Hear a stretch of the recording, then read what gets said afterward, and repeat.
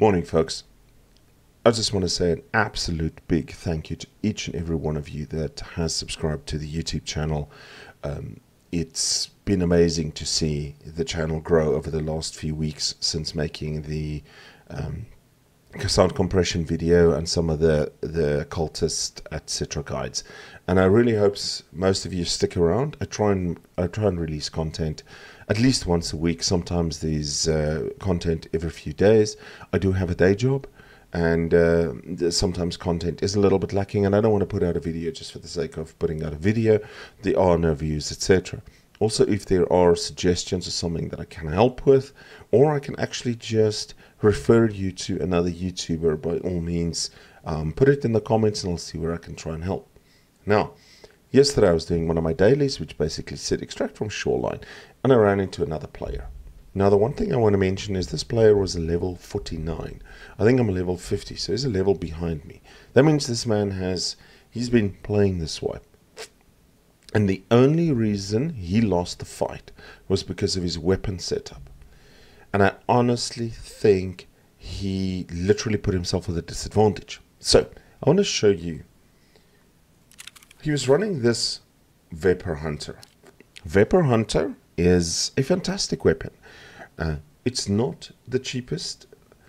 Fire 762, and we know 762 at the moment is the meta, whether it be 760 by 39, 760 by 51, or 760 by 54R. So if we look at the filter and we see the weapon, when not broken. Okay, let's do this. We got a Jaeger. I select weapons, and it's there. A brand new one from Jaeger will set you back 48k. Alright, ignore the broken ones on the market.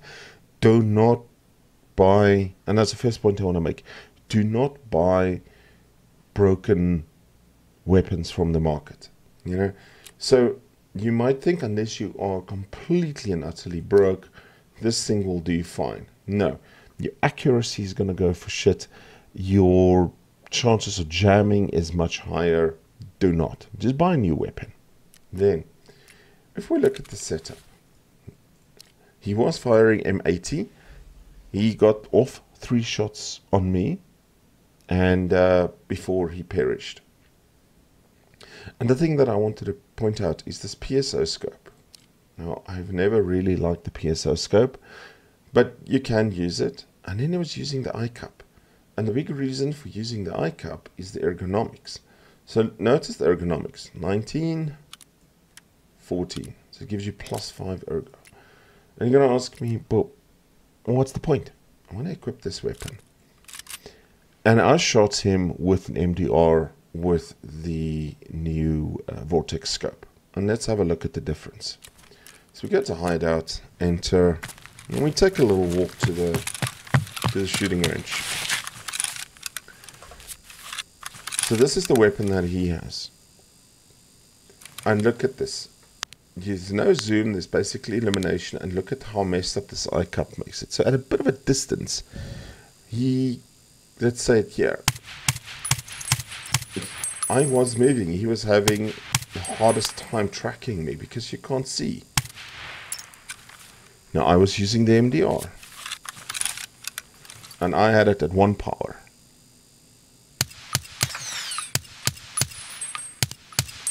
Even while shooting the back target, I could see where this one is, and I could see where this one is. Whereas with this, once you've zoomed in, the iCup is obscuring. You can't see where any of the other targets are. You can possibly see this middle target bleed on the left.